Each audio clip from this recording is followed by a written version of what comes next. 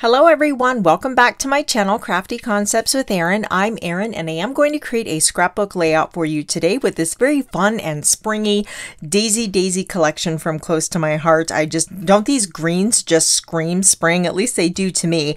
I already created a layout with this paper pack, so I do have some scraps. These were all originally 12 by 12, but you get two of each pattern paper, so that's always nice. And then this is a scrap as well. I've got the stripe on the opposite side there, and I still have quite a bit of the sticker sheet. So there's the sticker sheet, and then of course this gorgeous daisy die, which I used on my last layout, where you can layer the thin cuts together to create this very textured floral embellishment. It's absolutely gorgeous. I have 3 photos. These were taken many years ago, and this is myself and my horse and my youngest son Clayton. We were going out for a ride. It was my birthday, and I was born on St. Patrick's Day, so I must have been feeling very festive, and I'm wearing this green shirt, and I thought, you know what, that is perfect. It matches the papers perfectly. And then you probably can't see it, but there's a very tiny daisy. Well, it's not a daisy, it's a dandelion. It's a yellow dandelion tucked behind my ear. Clayton used to pick one for me. Every time we'd go outside, he'd find me the biggest dandelion he could, and of course I'd put it behind my ear. So I do want to document that memory with these photos as well. So let me go ahead and clear this up out of the way, and we will get started on this layout. Again, it is a single page layout, so I'll just bring in one VersaMat. Now, anytime I have kind of horse or western or mountain photos, I love to bring in wood grain. And truth be told, I have an entire pack of wood grain paper, but nothing was quite the right color to go along with the daisy collection. I am going to share a tip with you to create your own wood grain paper. I just learned from fellow maker Tanya Roberts. She shared a little demo over on her YouTube video, and I'm going to show you how to do that here today. But I do want to just give a shout out to Tanya because it was awesome, and I will leave her video listed in the description box below. Definitely check it out because she shares a lot of beautiful handmade cards with her wood grain paper, and those are worth seeing also. So very cool. She used a scoreboard. I honestly don't have a scoreboard because I have a very small craft room. I keep kind of debating on getting one, but you can use your paper trimmer and an embossing stylus. This is a Cricut embossing stylus, and you're going to score lines at random intervals. So some of them will be about 1 inch apart, some of them are going to be 3/4, and then some up to 2 inches. So wherever you think there might be kind of like a wood grain slat, so to speak. So we're just embossing those lines. Let's see, let's make this one at 1 3/4. And you don't want to push too hard because you can actually tear the paper. So that was 2 inch, no, that was 1 3/4. We want to be very random, so let's go with 1 1/4 here. You can make some the same, that's fine. It's no rhyme or reason. And this is just great because you can make wood grain paper any color you want. It doesn't have to just be on white. You could use a gray background or even a colored cardstock. So definitely check out Tanya's video because, as I mentioned, she has some great ideas, and she has done that and created different colors with her wood grain papers. So we are almost all the way across here. Just do a little bit more. This is, I don't know if I mentioned it, this is a sheet of white daisy. So I am using white daisy, and then I'm going to use mink ink to create my wood grain. So now you want to flip this over so that our raised embossed side is facing up. This is a great time to bring in your all-purpose mat. The all-purpose mat has a wipeable surface, nothing sticks to it. So you could get paint on this, anything, and it's going to wipe right up. And you know, it's great because it protects your desk. The back side is a grippy silicone surface, so it stays put. So I've got that down. Let me grab my paper here, and then again I am using mink. I want a very light tone because the daisy has some bold, vivid patterns. This is going to be my background, so I want it to be subtle and work with the design and not draw too much attention. So that's why I chose this one. So you are literally going to just go like this. I'm pressing lightly, And where we have embossed and raised the paper, it is catching that ink and making it look like wood grains. So you can do as much or as little as you want, and it is just so easy, you guys. I've made wood grain paper before, but the technique I had learned a long time ago involved masking, and there was a lot more steps. This is so simple, and look how good that looks. It's just awesome. Super fun tip there. So let me clean this up, and then I'll bring my VersaMat back in. So like I said, this is going to be my background, and I picked out several pattern papers. I'm envisioning this one here. I like the smaller florals, and I was kind of thinking of doing like a center layout so I could trim this one down, although I don't want this to be my background, so I'll use this and then just bring in a couple strips on top here. But what I'm thinking is just bringing in my photos like this, and then you could either have them in a grid or kind of like one block here, or offset them, which I generally like to do because that creates nooks and crannies for titles and embellishments and things like that. So yeah, I think we're gonna go like that. I'm gonna trim down my paper. I'll be right back. I cut 2 strips at 1 1/4 inches by 12, so those are going to sit on the outside edges of the layout, and that darker color is going to kind of naturally draw your eye to the center. This one I printed with a white mat, and then I did ink up the edges with black ink, and then these guys I actually sanded the edge of the photo to reveal the white. Can you see the tiny little bit of white?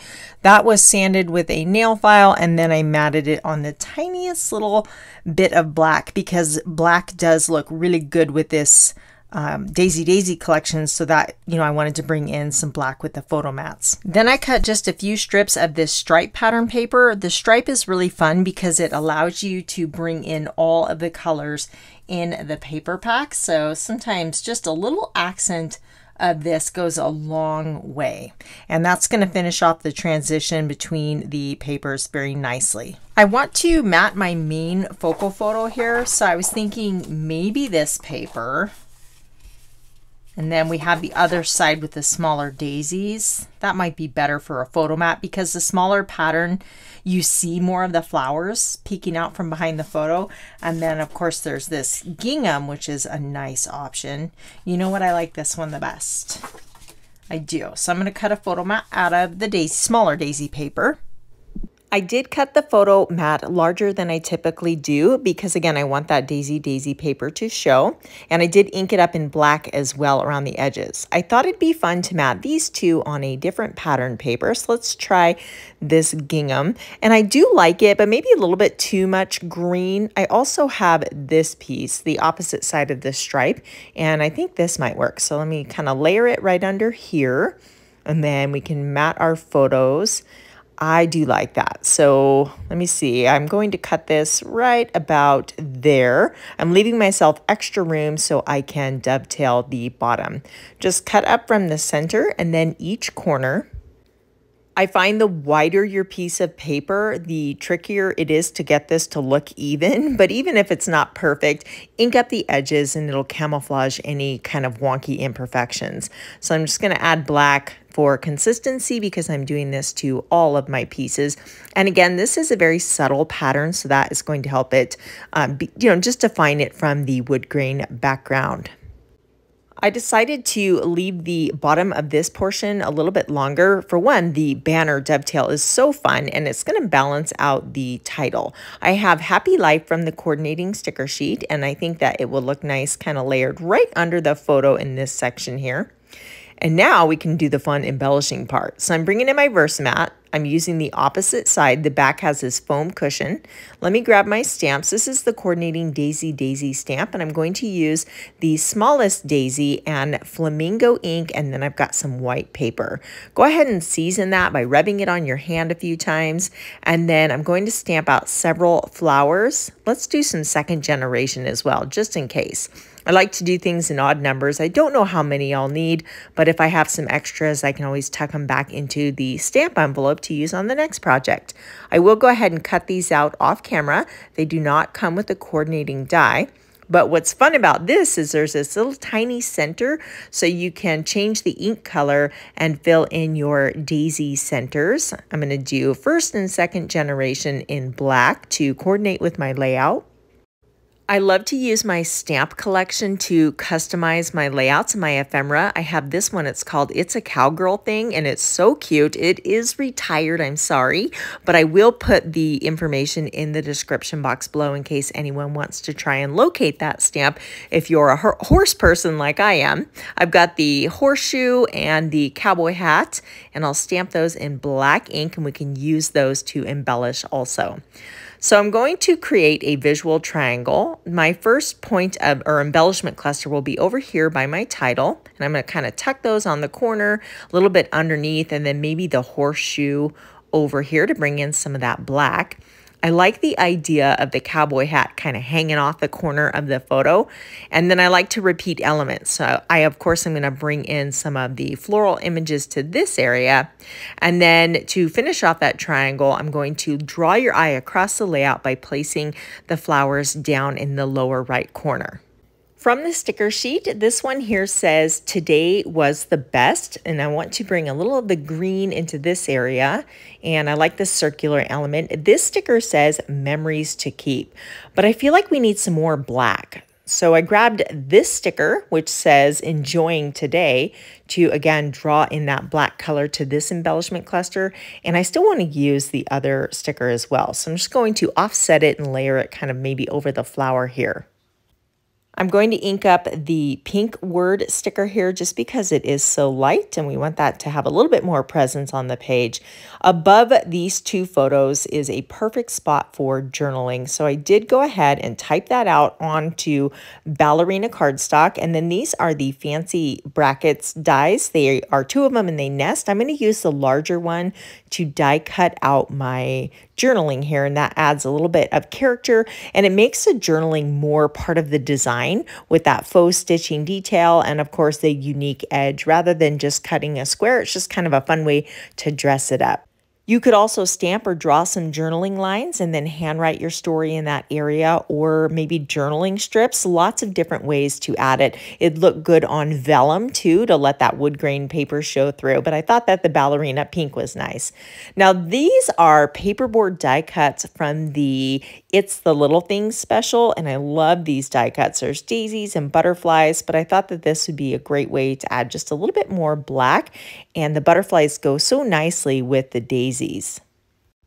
On the stamp set, there is a tiny little like leaf cluster here. I want to add a little bit of that to the background coming out from behind the daisies. So I'll just kind of hold it up where I want it and then move the flowers and stamp it down to the background. And then you can bring that back in. And then we'll do another one up top here on this flower. So again, just kind of line it up. Having the acrylic blocks makes this so easy. Stamp it down and then bring your little goodies back into place. Now, you don't have to repeat the exact same thing in every single embellishment cluster, but I do want one down here. There's too many layers of paper. So to kind of get around that, I'm going to stamp them on white daisy and then cut them out, and then I can tuck them in, and that way they will go, because it's very hard to stamp over multiple layers of paper. It's just, this is much easier. I do want to add a tiny bit of green to this lower corner as well, and I love the gingham paper, so I'm thinking I want to cut a heart. I grabbed a die from my stash, and then I'm just going to cut a tiny little heart to layer into this area. So maybe I could tuck it here. I want a little more separation from the green border. So let's move the flower to the outside edge and the heart underneath the journalings or the word stickers there.